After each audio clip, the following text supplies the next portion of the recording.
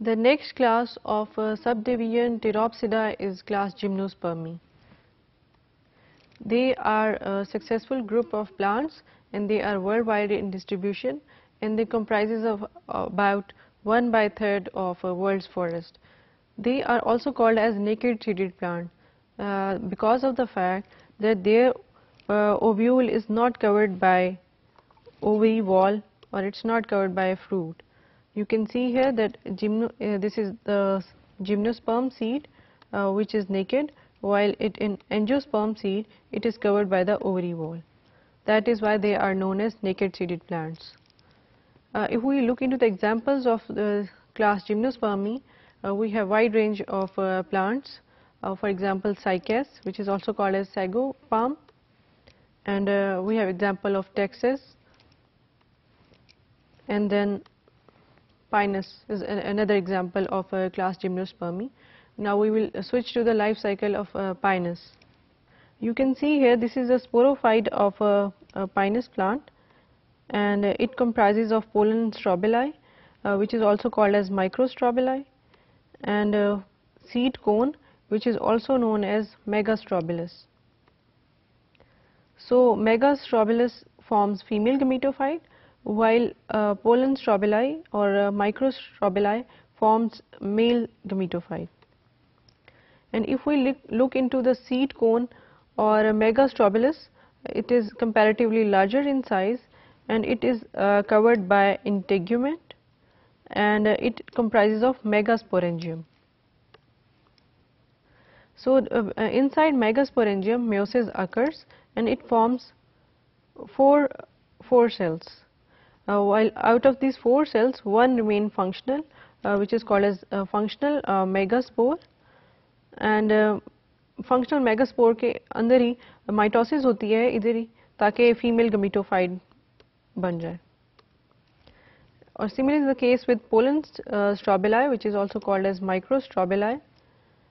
We can see the scale of microstrobulus, and it has microspore mother cell, and इसमें meiosis होती है and microspores produce होते हैं, and these microspores forms pollen grains, and the wind carries pollen from microstrobulus to a megastrobulus. In case of Pinus, both are present on same plant, microstrobulus and megastrobulus.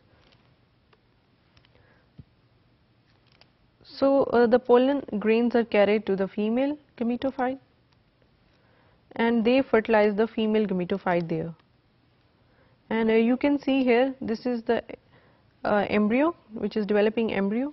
और अगर हम एक scale को देखें तो scale पे यहाँ seeds हैं, और अगर हम सीड को मैग्नीफाई करें तो inside of the seed is embryo, and in addition to the embryo which is 2n और जो कि फर्टिलाइज हुआ है, इट हैज़ गमीटोफिटिक टिश्यू जो कि उसे फूड प्रोवाइड करता है, जो हमने पहले बात की थी कि ये माइटोसिस से बना है गमीटोफिटिक tissue.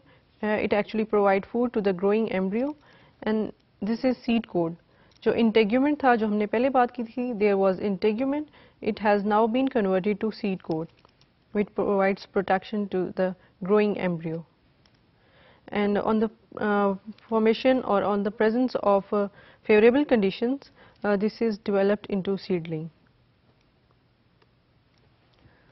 So we can also summarize the whole procedure by looking at this diagram. We can see here that this is sporophyte, and this is a seed cone, and it produces ovule, and ovule is actually megasporangium which contains megasporophyte, and it has integument जो कि protective layer है around it, and it undergoes meiosis, और meiosis से 4 cells produce होते हैं and one remains functional as we can see here. Likewise यहाँ पर microsporangium का भी उन्होंने cycle show किया हुआ है, and we have a pollen cone scale here, and इसके अंदर we can see that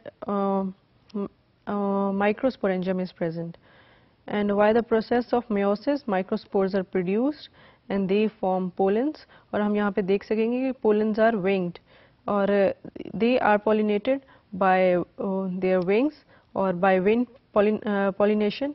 और यहाँ पे हम ये भी नोट करेंगे कि यहाँ पे water की they do not need water for their pollination or dispersal. Actually, they need wind for their dispersal. It is another important step in their adaptation to the land environment.